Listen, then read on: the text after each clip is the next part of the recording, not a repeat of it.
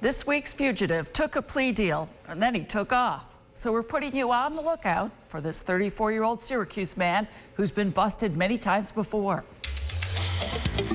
Dandrich was set to be sentenced to state prison at the end of last year on a drug possession charge. However, on the date that he was supposed to come in, he didn't show up. Not the first time he's been a no-show in court. Not the first time the 34-year-old's been arrested. It's more like 31 times for burglary, robbery, fleeing the police. You name it, he's been arrested for just about everything other than murder. Dandrich's family members all live in the Syracuse area. The reason we put him on Channel 9 is because we're asking for the public's help, because we've attempted to go look for him, and we're not having a ton of success. Success often happens after your tips, so here's what we know.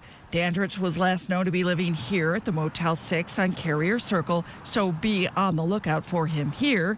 He's also been known to frequent 707 Grant Boulevard. He was here on New Year's Eve, the same night Syracuse police shot and injured a man who held a hatchet above his head and advanced at officers. Dandrich also goes by the name Mega. The name Mega in the drug world, everybody knows who he is. Now detectives just need to know where he is. Dandrich is 6 feet tall, 190 pounds, with black hair and brown eyes. Let's give you that tip line number again. It's the Sheriff's Warrant Squad. 315-435-3032. If you need to see his picture again, we have it posted at onthelookout.net.